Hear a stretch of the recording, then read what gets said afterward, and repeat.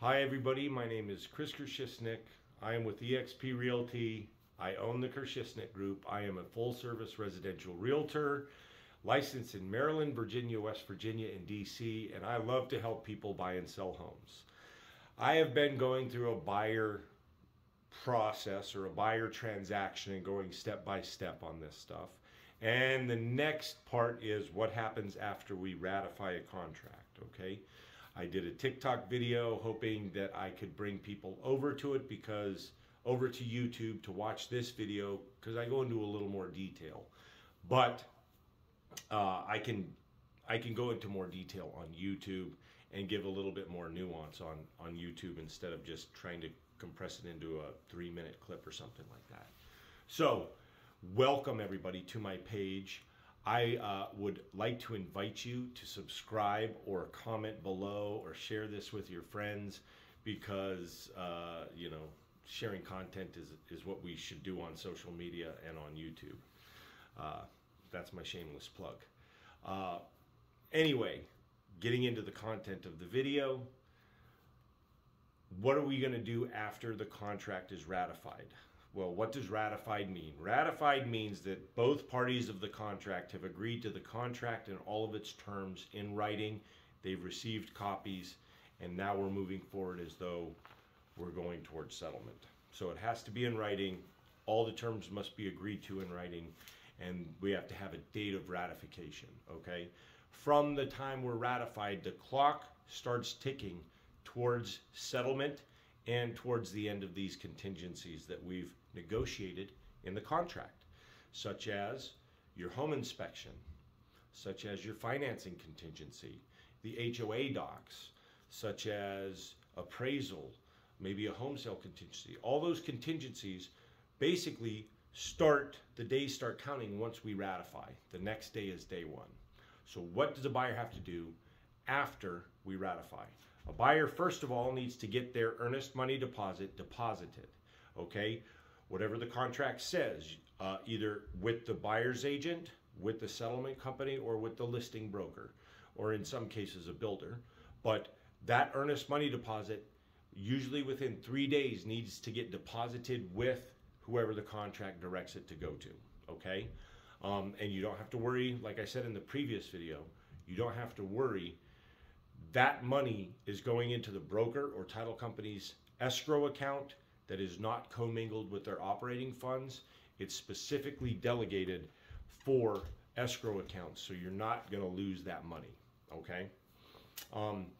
As far as this video goes, what are we talking about as far as inspections? There's a lot of inspections that you can get.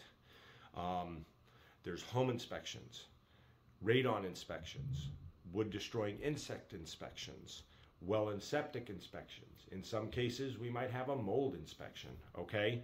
All of those are contingencies that should be negotiated in the contract. The one I want to focus in on is your inspection contingency, okay? If you have, there's 3 things you can have. You can have just a regular home inspection, okay, a home inspection contingency, which means I have X amount of days to perform an inspection by a licensed home inspector, and then deliver to the seller or the listing agent a list of items that I want to get repaired, okay? And your realtor will help you through that. Number 2, there's the as-is with inspection. So you are agreeing to buy the home in the condition that it's in, but you first want the option to get it inspected by a home inspector, and then after that inspection, you can choose to move forward with the contract or just get out, okay? Essentially, you're getting the same inspection by a home inspector that you would if you'd have gotten just the home inspection contingency, but you only have the option of taking it or leaving it. The third one is as is without inspection, okay? You're not going to get an inspection of any kind, you're just gonna buy it as is. And that is for specific scenarios. I usually do not recommend that, but in a very competitive seller's market, sometimes that's how we have to structure our contracts, or else we will continue to lose out on properties. We've just gotten out of one of those periods. You're not seeing that as much anymore. And we're seeing more home inspections that are prevalent, which I think is wonderful because the seller has to deliver a better home. The buyer feels more confident in their transaction, and it just ends up being a better transaction overall. I really did not like the period that we just got out of, where you had to basically show buyers homes, tell them to offer as much as you possibly can, forget about a home inspection, and let's pray that it turns out all right. We did a little bit better than that in most situations, but it always helps to have a home inspector look at the property and tell you it looks good or it looks bad, and identify the issues that you need to look at for maintenance. So we covered the home inspection. Now, other types of inspections. A radon inspection. If you don't know what radon is a cancer-causing gas that exists in the environment that comes up out of the ground into your home, especially if you have a basement or anything that disturbs the ground, the soil, okay? It's negative air pressure, or a vacuum goes up out of the foundation into your home, and if you breathe enough of it in, it's been known to cause lung cancer. The government suggests remediating radon at 0.4 or at 4.0 picoliters per million or something, but it's 4.0 picoliters. Usually, your home inspector has a radon test kit. They can either be electronic or they can be canister, but you have to set up a radon test kit in the basement and not disturb the basement, not open doors and go up and down or anything, for 2 days. Then, if it's an electronic monitor, you'll get an immediate reading. If it's a canister, you got to send it out and get the results. And if the results are less than 4.0 picoliters, you usually don't have to remediate for radon. If they're more, you usually have to remediate for radon. Everybody kind of freaks out over radon, but you don't have to, because remediation is around $900 to $1,200 or $1,500. It's kind of not invasive, and the radon remediation company usually guarantees their work. It basically involves drilling a hole in the foundation, putting a 3-inch PVC pipe in it, piping that out of the house, and then putting on a blower motor that is going to suck the air out of that hole out through your house, creating negative air pressure where the radon will escape through that pipe instead of in your house. It's pretty manageable to deal with, okay? Another inspection we might have is a wood destroying insect inspection. You almost always need to get a termite inspection if you're using FHA financing. With VA financing, you absolutely need to get a termite inspection. It's required by the VA, and it's actually required that the seller pay for that termite inspection, which is typically $40 anyway, so it's not a big deal. But a termite inspection will identify if there's not only termites, but carpenter bees, of any wood destroying insect on the outside of the home, and it will require the seller to remediate for it, which typically spraying some type of pesticide to get rid of termites or carpenter bees is less than $1,000 anyway, so it's usually not a deal breaker. In my experience, I've seen very little termite damage to where we need to have major renovations done.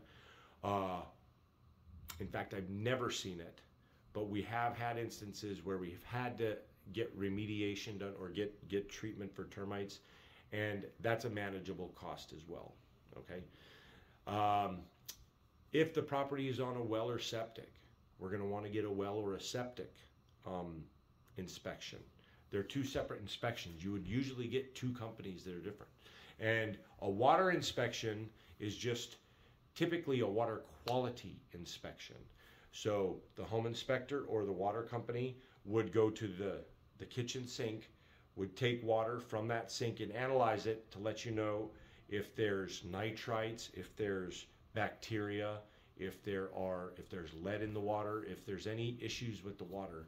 And then we would negotiate a resolution towards those things, either by shocking the well with chlorine or by installing a whole house filter of some type or another, or dealing with it that way. And that would be negotiated with the seller back and forth. So there's a difference between the water quality inspection and a well inspection. A well inspection would test the yield of the well, how much water that well can produce. When we're talking about a well inspection, typically we're talking about that water quality inspection. The well inspection would be for the yield. That's usually done when the property is first built, and that usually stays stable. That's not always the case, but usually the yield on a well is pretty consistent. If you want to get a well yield test done, you're going to have to specify that in the contract. In addition to a water quality or a well test, we're going to do a septic test. And there's a couple of kinds of septic tests as well.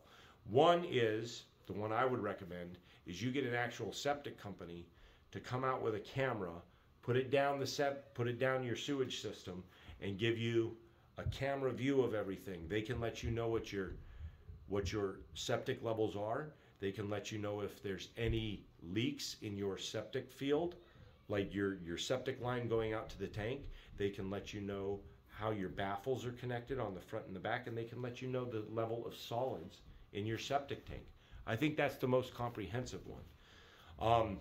Another one you can do is the walkover test, or the dye test, which is a septic company is going to come out with a specific dye. They're going to flush it down the toilet, give it about an hour, and then they're going to prod the septic field to see if that dye shows up anywhere. Because if the dye goes out to the septic field already, that means your solids in your tank are they're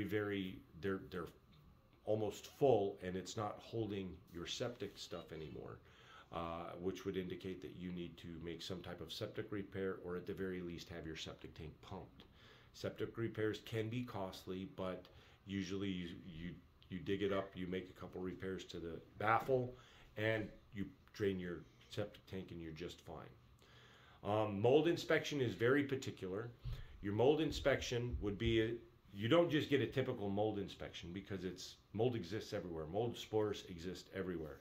You would get a mold inspection if there was if you had eyes on some type of moldy situation in the home. Then you would want to get a mold test administered to determine if it's bad mold. And that can get into dicey situations. Mold is a very hot button issue, and I would caution anybody to tread with care when that happens. So I know this was a little bit long-winded. Excuse them. I know this was a little bit long-winded, but thanks for tuning in. Please subscribe, please like, comment, contact me if you have any questions. Have a great middle of the week. I hope your week is going well, and I'll talk to you very soon. Thank you very much.